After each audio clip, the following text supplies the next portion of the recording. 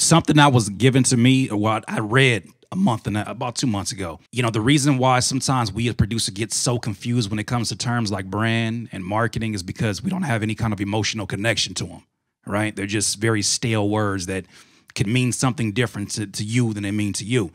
So what the author said was replace the word brand with reputation.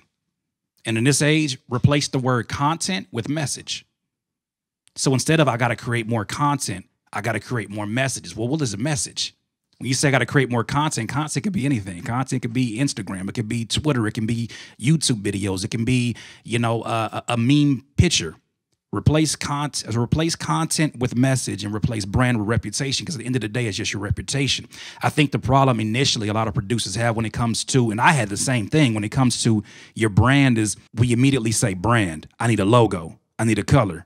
I need a style of beats, and that's where it ends. And that's just like, that's the very bare basics of that, you know? It's like, imagine making a cake with just the eggs and then the batter, and you're like, I got a pot and an oven. Yeah, we ready. No, we're not ready. That's not a cake, fam. So I think with branding, a big issue I had was trying to be everything for everybody, because it was like I didn't want to cut off any possible money flows or any possible connections.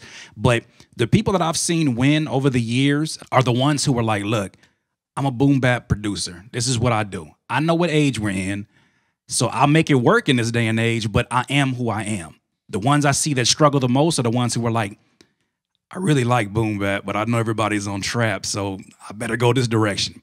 But then the day that J. Cole comes out with an entire album of boom bap records, now what are your clientele looking for? The thing that was your bread and butter. You know, so I'm not saying don't adjust to the times.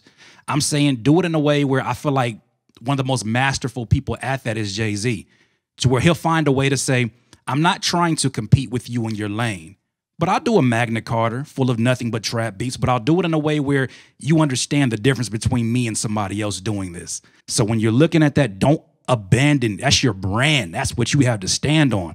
I got a homie named Trez. He's been doing West Coast gangster music since he came into the game. And there was a time where they were like, you got to change that up, man. Nobody gonna listen to that.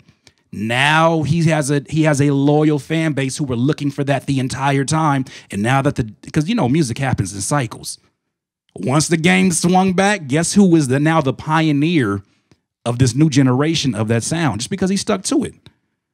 So I think when it comes to branding, a lot of that has to do with your commitment to your reputation.